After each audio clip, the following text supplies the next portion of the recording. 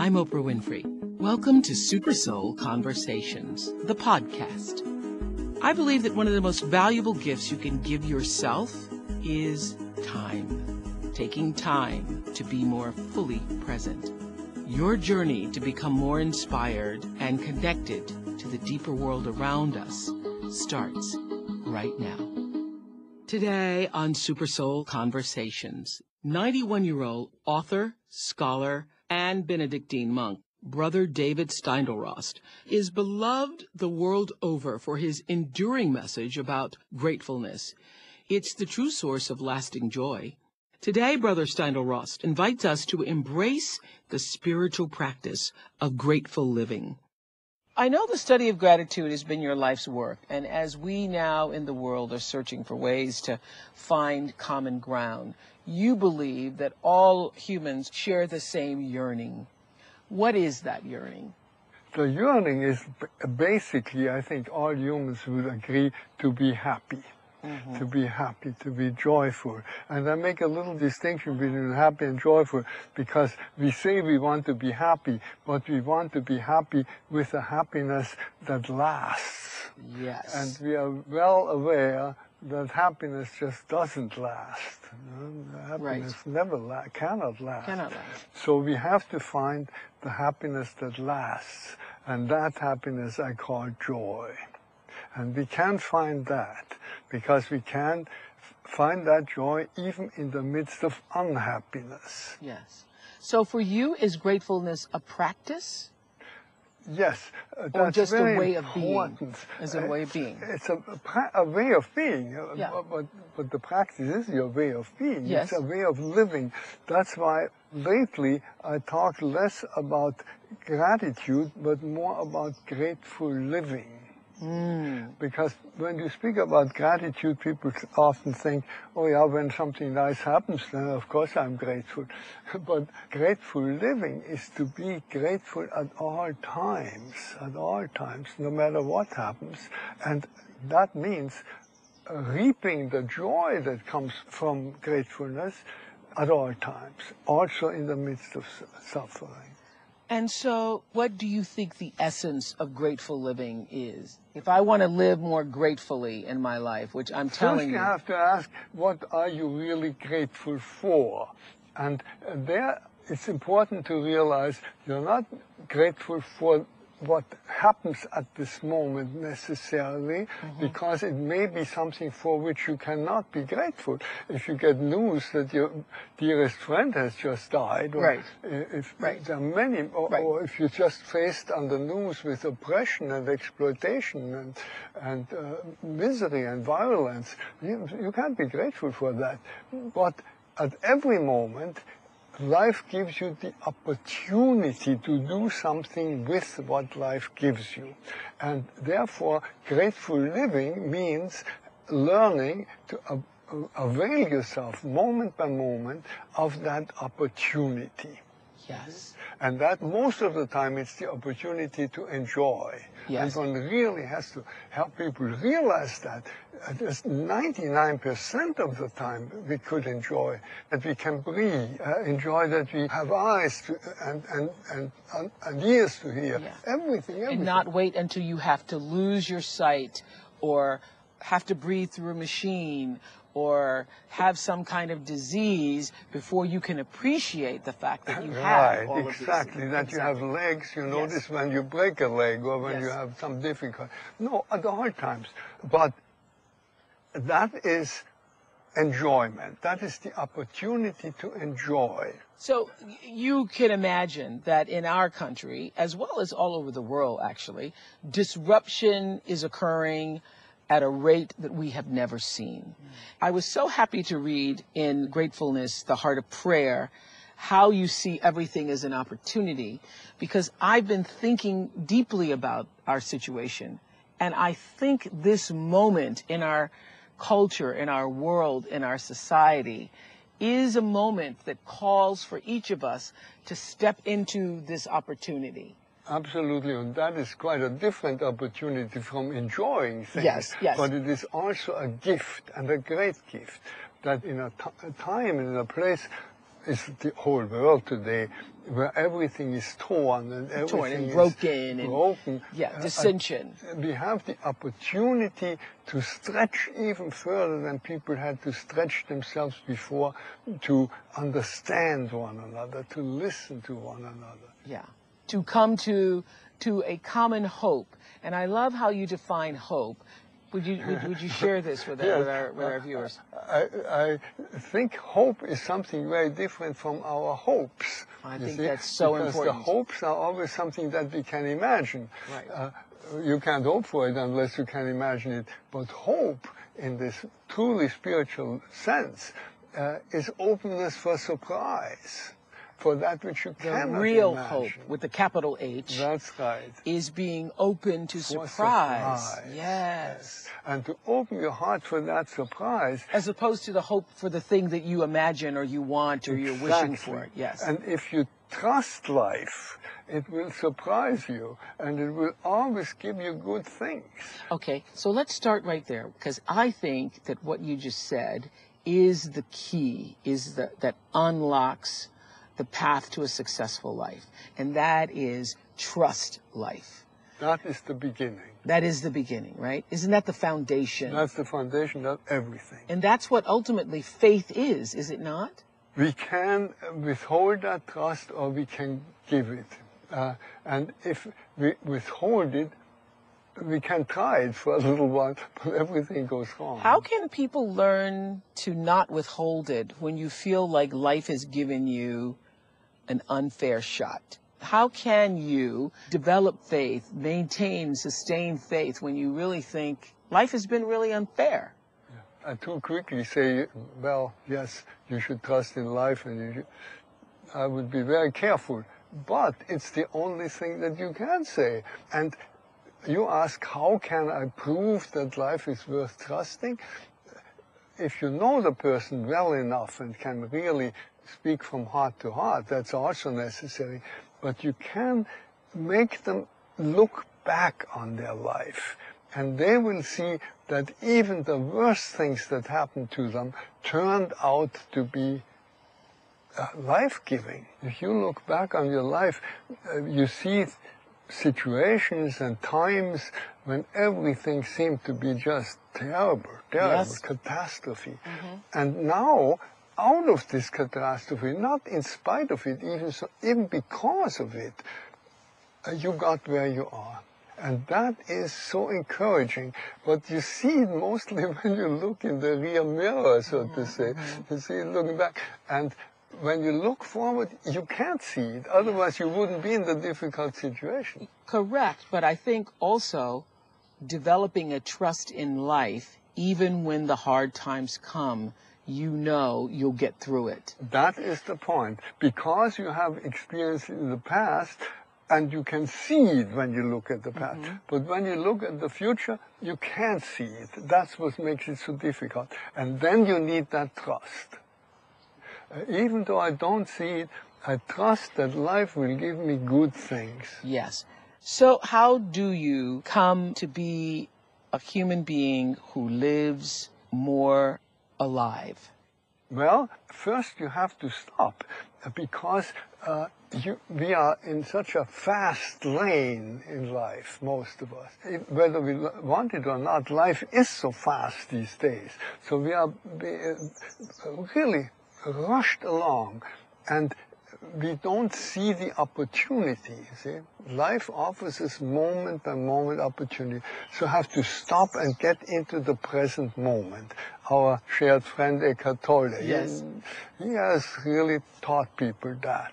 Yes. You have to stop long enough to be present, and then you can listen, look, smell if necessary, whatever. Mm-hmm. What is now the opportunity that life offers me at this moment?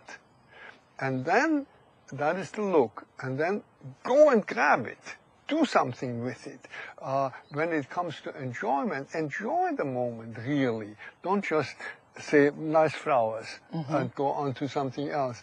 But look at the flowers, let them impress you. Yeah. So, stop, look, go. Mm-hmm. Those are the three necessary steps that have to be repeated over and over to really come alive. That is really the happiness that we all long for, to be alive on all levels, on the physical level, on mental level, Right. emotional level, and on the spiritual level. Right. I know you believe that gratitude can inspire a revolution, because during your TED Talk you said gratitude can change our world in immensely important ways, because if you're grateful, you're not fearful, and if you're not fearful, you're not violent. If you're grateful, you act out of a sense of enough and not of a sense of scarcity, and you are willing to share.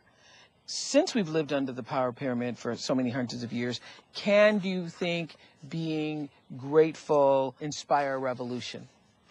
Well, the reason why the power pyramid is so destructive. Yeah.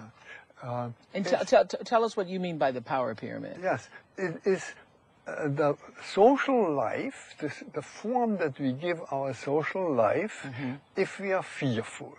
And those are the two possibilities to life, either to trust life or to be fearful of life. Fearfulness makes you violent, and the root of violence is fearfulness. Yes, absolutely. And then this fear builds this pyramid, because the one that is a little higher up than the others is fearful that somebody else might get there, and so uses violence to oppress the others. There is already oppression. Yeah. Then so when we see the terrorists throughout the world, the violence being enacted upon people throughout the world, all those people are doing that because they're afraid. Exactly, and they are afraid of one another, that the other one would get the head. Yeah.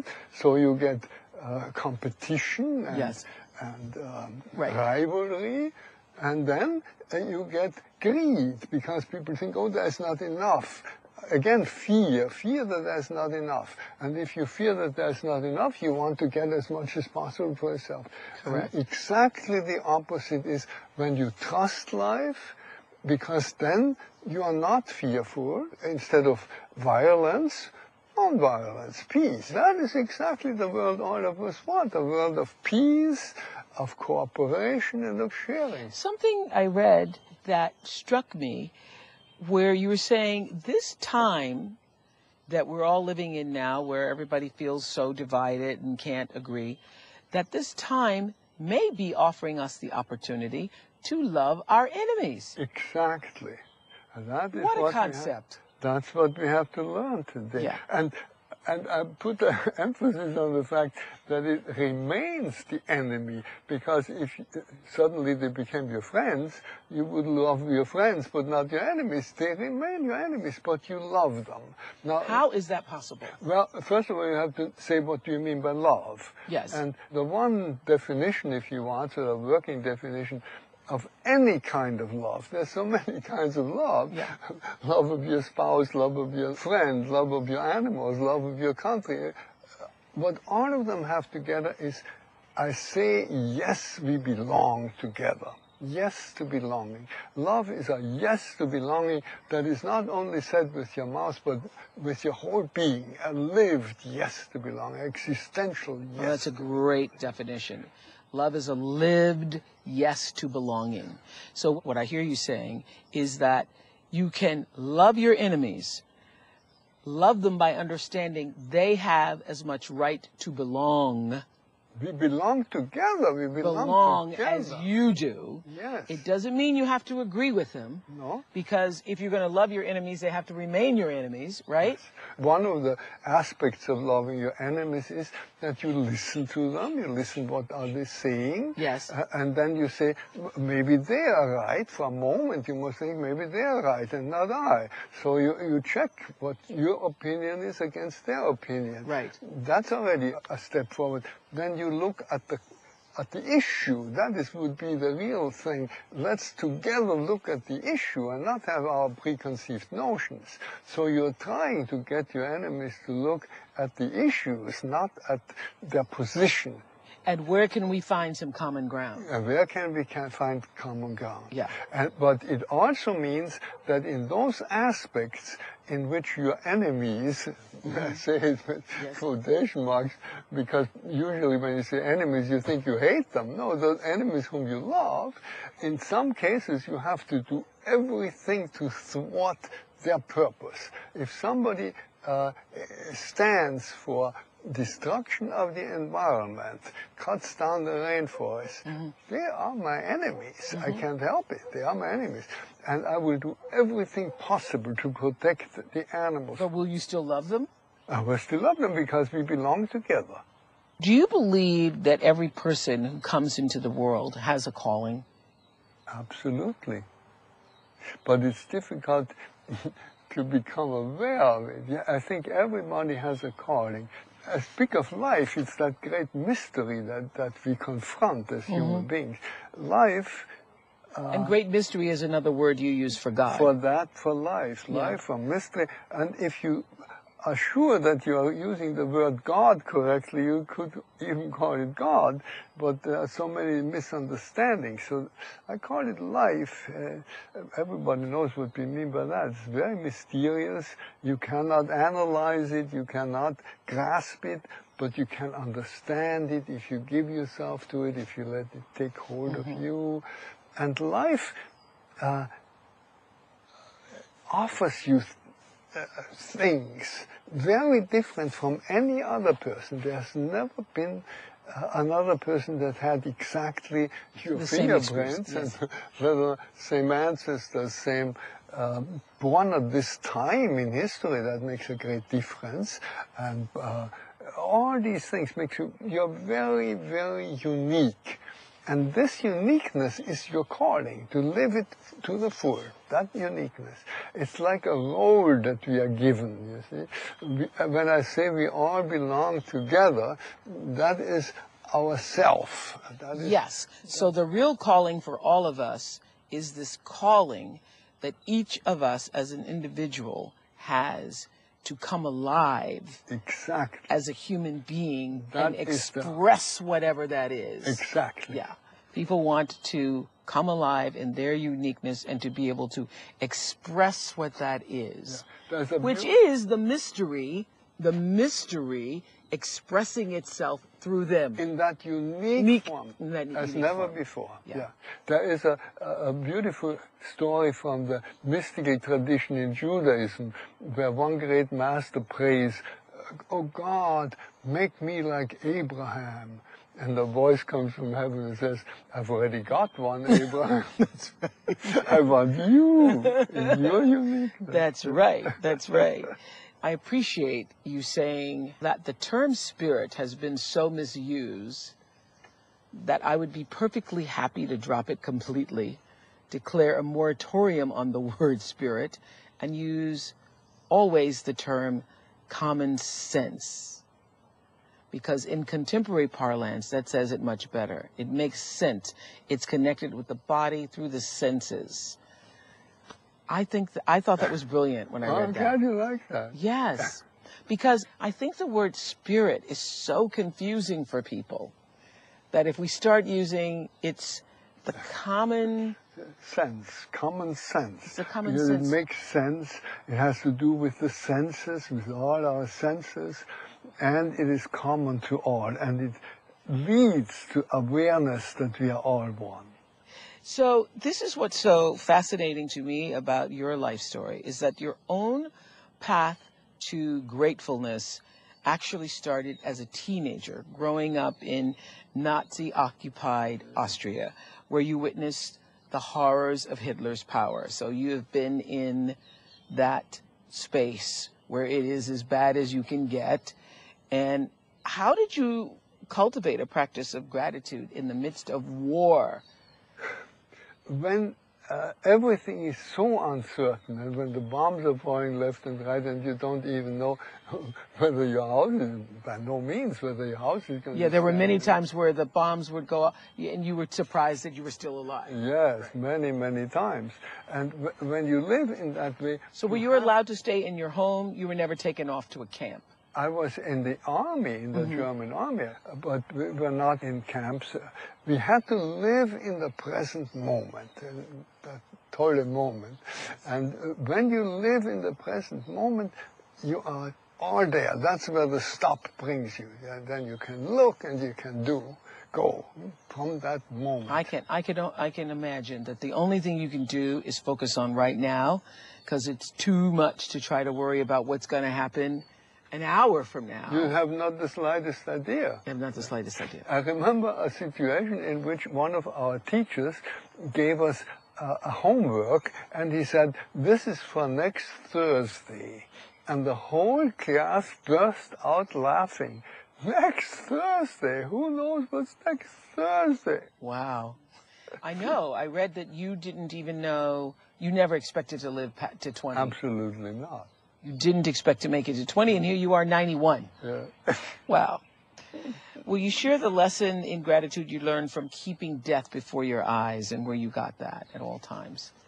Well, what I just described, this situation in which you have to live in the present moment because the bombs are falling left and right, and in every other way your life is endangered.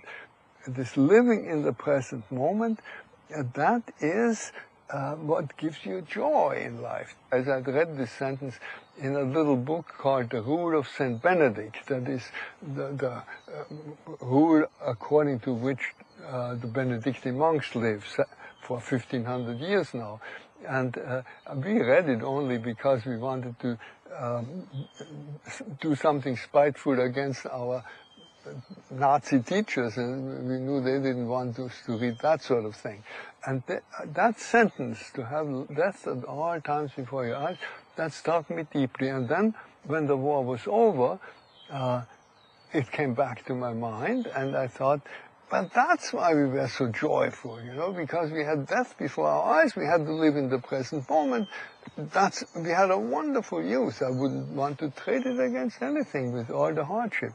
And that, because I had read it in the Rule of St. Benedict, I thought, well, probably I should become a Benedictine monk. But I didn't like the idea at all, and I was running away from it for many years. Really? Yeah. So how did you finally become a Benedictine monk? Well, first of all, I started studying anything, finding any alibi that I could find. So studying this, and I have to finish that, studied art, and then I studied psychology, and then I even went to the United States from Europe. So you don't go to the United States in order to become a monk. I was running away from it. And then I told a friend, you know, if I had lived in the Middle Ages, I would have joined the Benedictines, but I want that original spirit. And I told this to a friend, and he said, "Oh, that's funny. I just read that they started a monastery in Elmira, New York, and it's supposed to be a reform of the Benedictine life, and they want to come back to the original fervor of the rule." And that was it. I went there, and I knew that was it. Love at first sight, and I would do it again. So how old were you when you first joined? I was 26. So what's the life of a Benedictine monk like? Well, we do basically 3 activities, kinds of activities. The one is we have a choir, we pray in choir, and we pray 7 times a day. Sometimes that's adjusted and so, but basically at sunrise, at noon, at sunset, and in between at those hours. So we have what we call the hours of the day. We come together, we chant. Many people nowadays like this like chant. The chanting, yes. They feel that. So we chant, we pray together, we chant. That is one of our activities. The other one is that we study or meditate on scripture, but also on all sorts of other things. And the third activity is working with your hands. So everybody works with their hands part of the time, part of the day, that keeps you down to earth, as you say. That's typically Benedictine. And my favorite work, and now at my age, there isn't much else I can do, is washing the dishes. So, with your hands. Doing the dishes. But that is also a wonderful way of stop, look, go. You feel the dishcloth, you feel the warm water and the cold rinsing water, you're aware of it, you become aware of it. That is the joy. most people don't like washing dishes, but it can be a real communication with life. That would even be an entrance to living a life of grateful living by asking yourself, what do I hate to do? Yes. Start with that, and then find the opportunity in it, in that thing that you up to now you hated it. Now you find, and what opportunity does it give me? Mm-hmm. I think so many people are feeling overwhelmed by their anger today. How can we transform that anger into something more positive? Anger, I actually have a rather positive view of anger. Do you? Anger gives you a lot of energy. So the anger in itself, that burst of energy, is something very positive. So pat yourself on the shoulder if you are alive. If you're going to let it motivate you to do something. But now comes the point, how should it motivate you? Yeah. And it should motivate you by looking at the others as your equals. We belong together. But the anger itself, that burst of energy, let's use it. Let's use it positively. And positively means by remembering we belong together. This is our world. This is one world. I know. The faulty thinking is people believing that certain groups have a right to be here and others do not. That's where we've gone wrong. And you believe that one way toward a better world is to remember one of the most popular commands in the Bible, which is fear not. Fear not. That is the main thing. Fear not. I know, and you said that it's in the Bible 365 times. One for every day of the year. I don't think that's an accident, right? I didn't count it, but I read it, so I believe it. It's very good. For every day of the year, fear not, fear not. That is the main thing, because it's the opposite of the power pyramid. Out of fear, violence, out of fear, greed, out of fear, rivalry, all these bad things. And out of trust in life comes cooperation, peace, sharing. That's what we need today. Yeah. But we have to distinguish. And ultimately that love that says yes. To belonging. We all belong together. And we live on a limited planet, and we cannot have unlimited growth on a limited planet. So at 90 years old, 91, what still surprises you? What still surprises me? Everything, every day. Everything. I would have to list everything.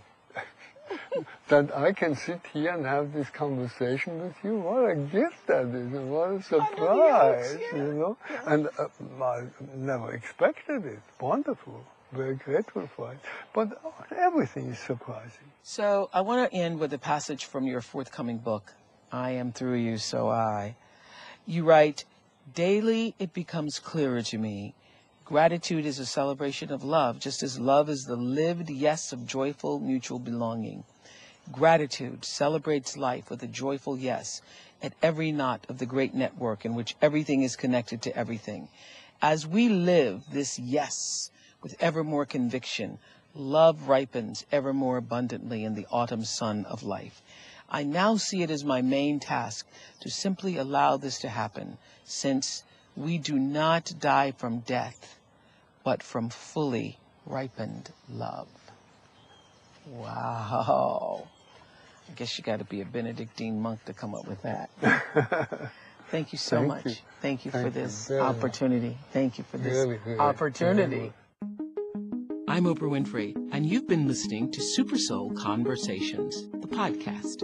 Thank you for listening. Thank you for watching this video, my friends. I hope you really enjoyed it. Make sure you leave a comment below, and please subscribe to this channel. I want to give you so much more. Thank you, and I'll see you next time.